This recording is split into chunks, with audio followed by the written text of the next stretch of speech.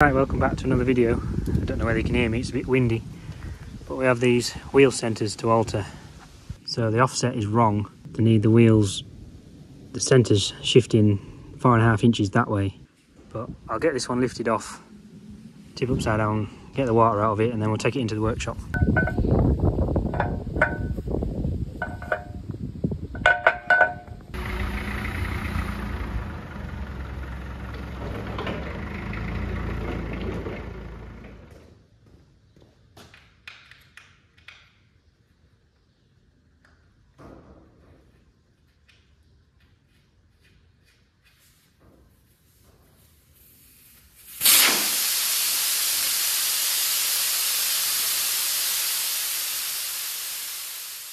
So they've bought these wheels to go on the front of the tractor, so obviously give it less ground pressure, but because the offset is wrong, when they turn the wheels in lock, the wheel or the tyre catches the side of the tractor and it sounds like they've already damaged the bonnet of the tractor. So that's why I'm having to alter them. The way I'm going to take them out is just gouge then welds away around there. I've done them before like this. It does take a bit of doing, but yeah, it's doable. Should have given it a wash off really first, but. So initially I was thinking I'd alter it with the tyre on, but I've since decided that's probably a bit dangerous because when you're gouging around there or welding around there, the paint on the inside is burning off and filling the tyre up with smoke or, you know, it's possibly flammable smoke, flammable vapours, what have you. So for safety's sake and to make it easier to handle, I'm going to take the tyre off. A bit of a chew on taking it off, but yeah, safer.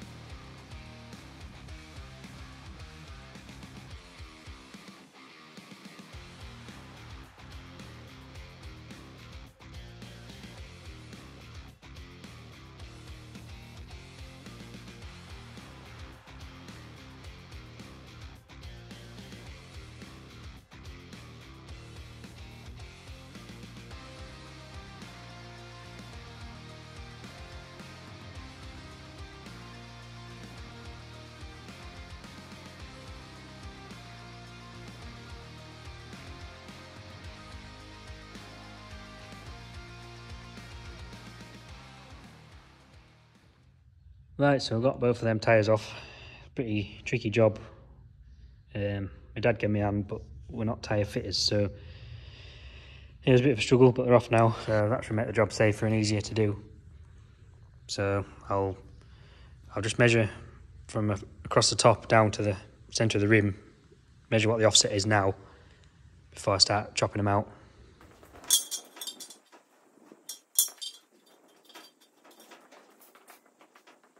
Right, so I got the tyre off.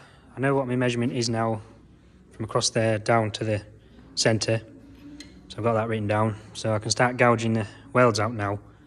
So I'm going to use gouger, gouge around them. And I'm going to use 6.5mm rods.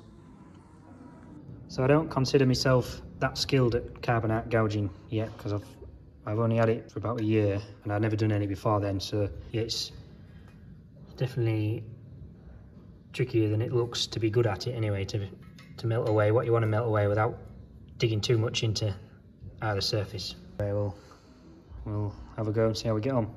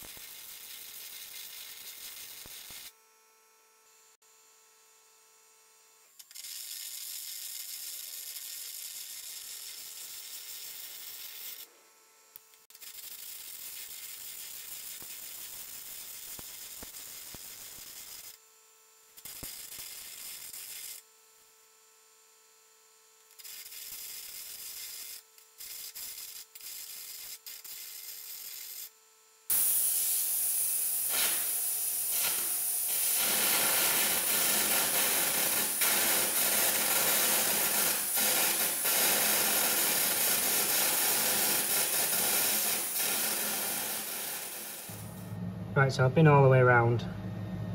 I'm just, some places I'm down to the separation mark, some separation line, some places I'm not. I am in places like that, but I've just dug too deep there. In there. So I think I'll go around again, maybe with a smaller rod, just to get in, and then just to burn through to the separation line without digging too much into this rim or that rim.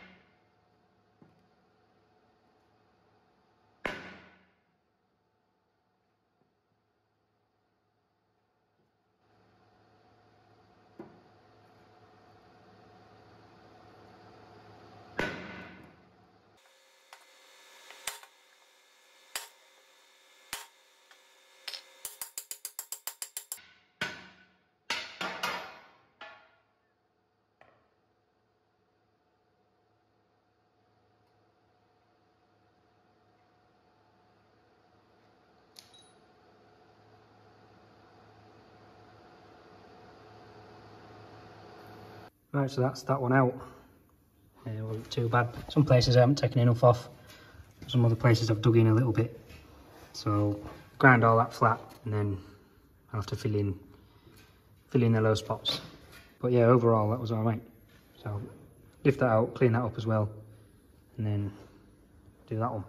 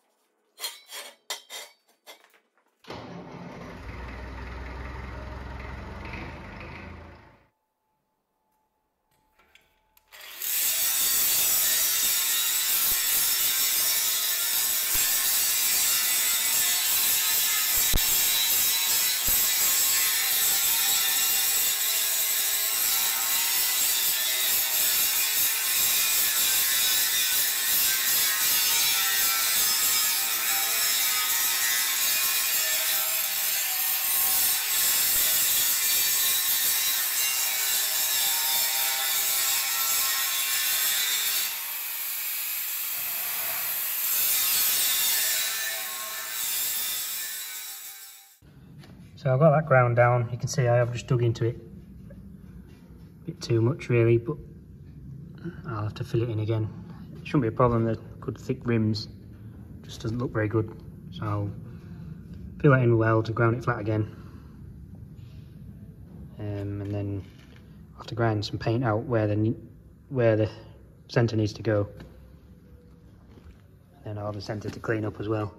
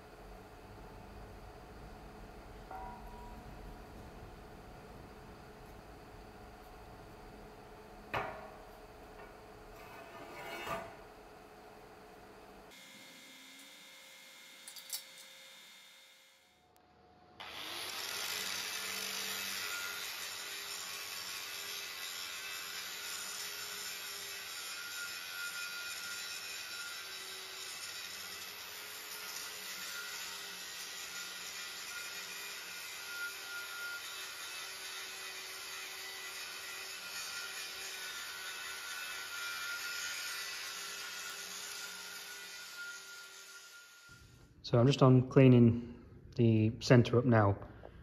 And it wants a bit more cleaning up yet. You can see where I've just gouged a bit into it. So what I might do is grind that level, or grind that so there's an equal amount of bevel all the way around. And when I weld it back in, I'll put a bit of a root pass first in the bevel to bring it up level, and then put a big weld all the way around the top of it. If I don't sort of level it out, when I come to weld it back in, my weld won't be consistent because there'll be a few dips and a few highs. So I think that'll be my best option. So I've finished cleaning this one up now. I've ground it round so it's equal all the way around. So I think I'm going to stick this one back in there, tack it in first before I start chopping that one out, and then I've got that one to go off as reference in case I forget. Good thing about videoing stuff is you can just look back at the video to see how everything was. But yeah, I'm going to tack that one in, get it where I need it, and then we'll gouge that one out.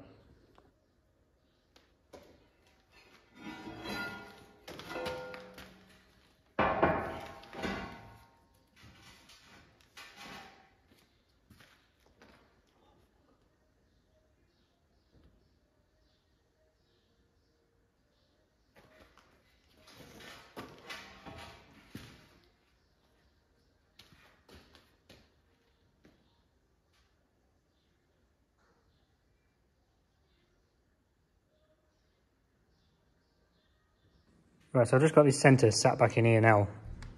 I thought there'd been a reasonably tight fit, but when you look, there's a big gap around there, around the top. So I'm going to have to, well, I was going to do it anyway, but I'll have to make something to clamp it in, and then I'll have to centralise it best I can. Doesn't matter within a millimetre or so, but get it somewhere central and then tack it in. I think what I'm going to do is weld the centre in the other way around to what it was. So it doesn't matter which side of the centre you use. It's just, if I welded it in the same way it was, then it'd be right up to the edge of this lip, nearly over the edge of the lip. So if I weld it in this way round, like the pressed bit is back into the rim. So as long as the offset is right from this surface to the edge of the rim, or right, it doesn't matter which way around this goes in.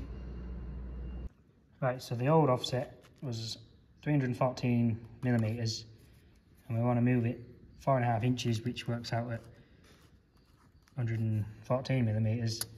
So the offset needs to be now 200 mil.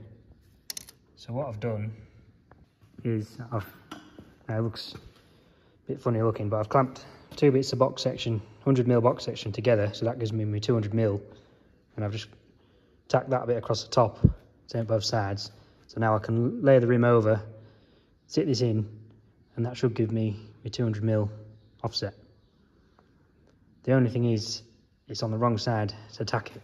These centres are only welded in on one side, and when I get it all laid in there, the side that I need to tack is the bottom side, which, whether I can reach through and tack it. But it's just easier. With it being 200 mil, it's just a nice round number. I don't know what the measurement would be on the other side, but it'd be more than that, so that's why I'm doing it on this side.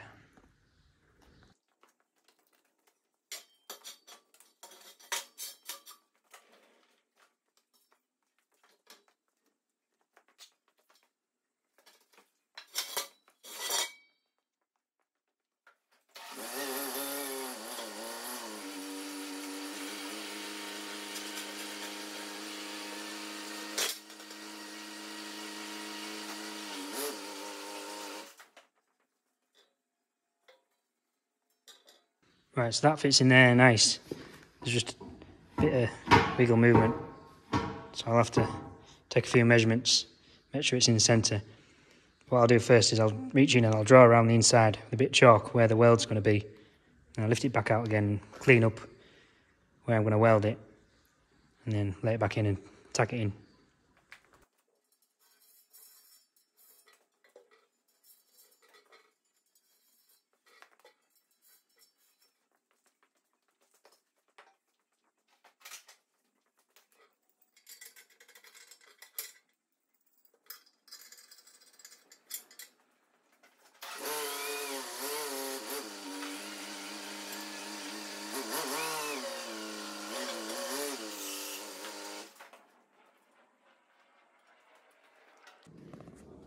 So with the centre turned the other way up, they are nearly welded back in the same place as they were before.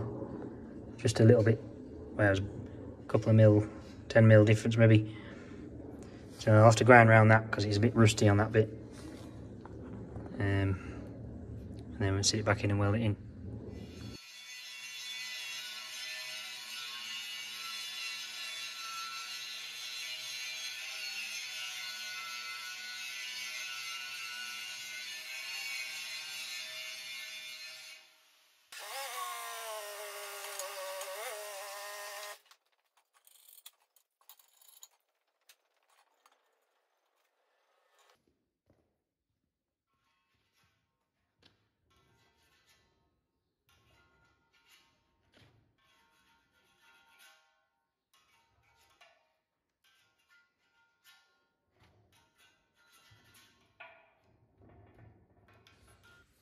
Right, so I've got that set in there, and I think I've got it centralised somewhere near. So it's only a tractor rim, it's not going on a Ferrari, it'll only ever do 35 mile an hour at the most. So I've just got this bit of strapping steel, I've just folded it in half. Well, not in half, but I've doubled it up. And then just gone round there, and it seems equally tight all the way around. So I think that'll be near enough. You know, we're not fussy to a mil or two. So I'll have to try and tack it in now. But I can't tack it on this side, like I said before, because this side doesn't get welded in, only the other side gets welded in. So whether I can clamp these bits of box tight enough to it and turn it on its side and then tack it, or whether I lift it up and reach in from underneath.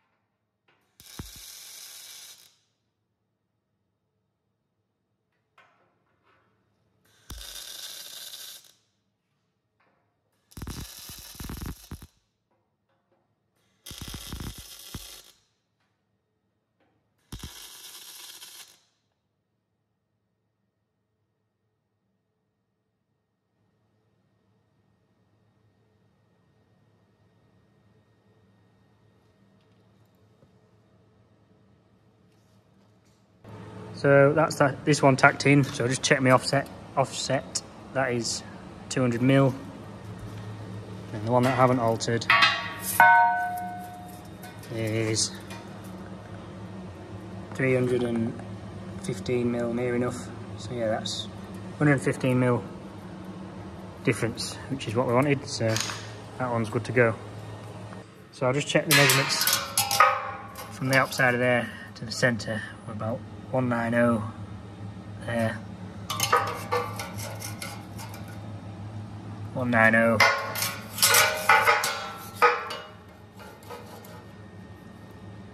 191. So yeah, we're near enough within a mil or two, which is perfectly fine for a tractor wheel rim. So yeah, that's alright. We'll chop this centre out now. Right, it's the same again to do with this one now. I might have a go with a bigger rod, an 8mm rod, see if that's any quicker or not, or any more neater.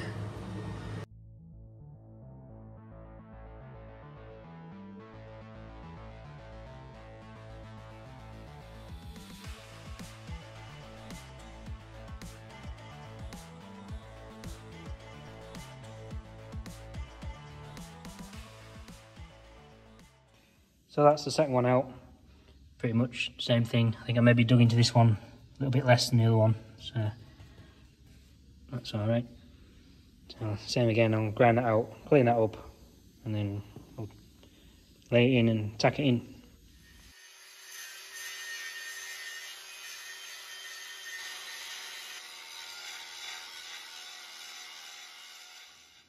So that's that ground down, cleaned up, so it's evenish, all the way around.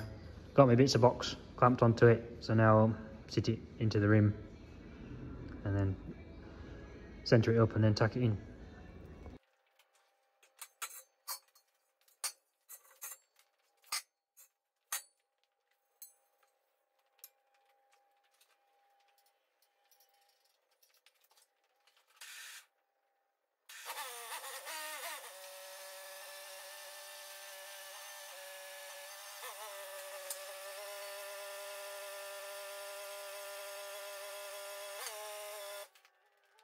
So I've just realised I've got this clamped on the wrong side. This needs to be the other way up. Obviously I'm not paying attention.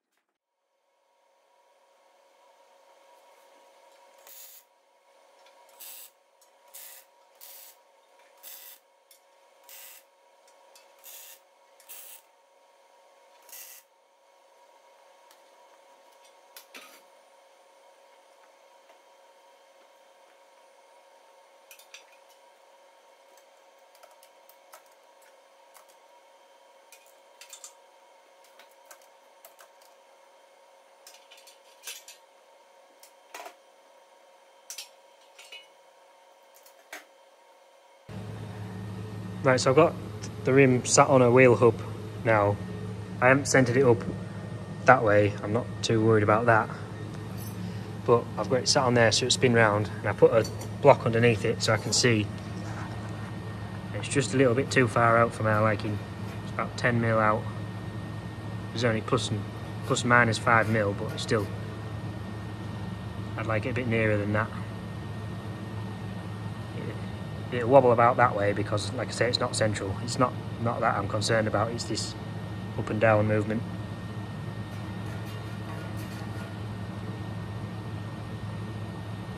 So I'm just going to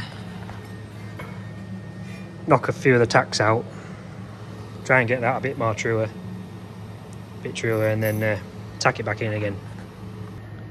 Right, so I think that's about as near as I'm going to get it, or near enough. It's about 2 mil up to 5 mil, so it's like plus and minus 3 mil, well, plus and minus 1.5 mil. So I think that'll be alright for a tractor wheel. So while this is on the bench and on the hub, I'm going to weld it up now so I can turn it round and weld it at the same time. So I was thinking about putting a root weld in, but it's small enough for me. The prep on there is small enough for me just to put one big weld all the way around, like what it would have been originally.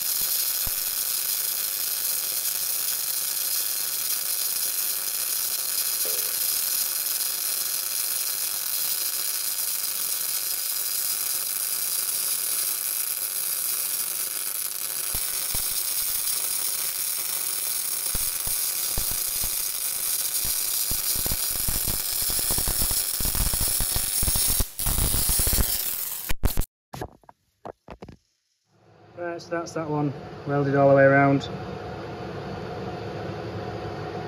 So I'll lift it off now and swap it over, do the same with the other one.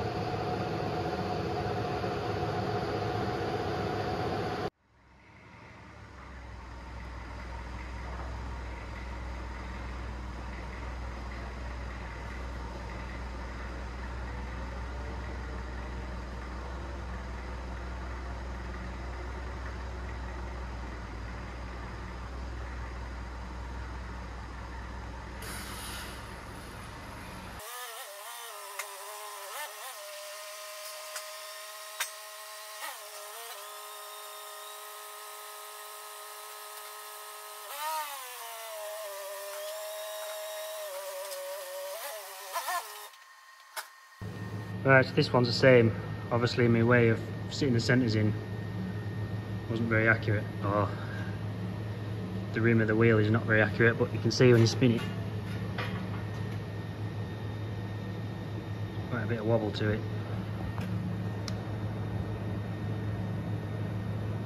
It's a good job I checked. So I'll do the same again. I'll take the tacks off the inside and then get it something like so it's running a bit truer, and then re-tack it and weld it up. Right, so I've been fiddling about with it. I think that'll be near enough. A little bit of wobble in it, but the tyre will take that out. Tyres are not precision made, so the rim seems to be inconsistent, which makes it difficult.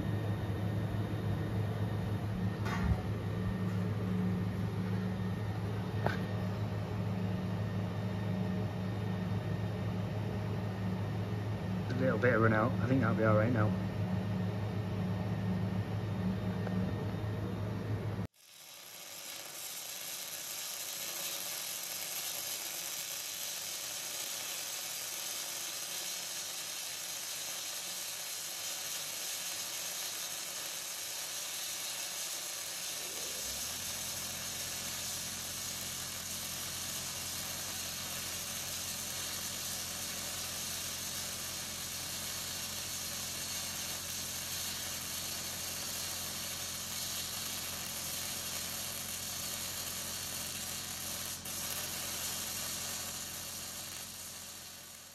Right, so that's the second one all welded up now.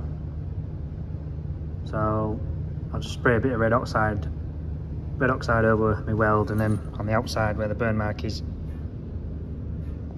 and then that's them done.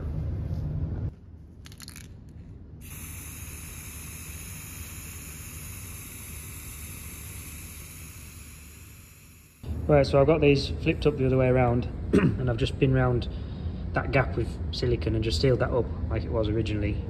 So they only have weld at one side. This side is not welded up. Same with this one. So that is them done now. So I'll send them back like that. The customer can put the tyres back on because I'm not chewing about putting them back on. It'd be easier if the rims were on the tractor. It'd be a lot easier putting the tyres back on. So they can either get the tyre services out to do that or do it themselves. So yeah, that's that job done. So thanks for watching. Hope you enjoyed the video and I'll see you next time.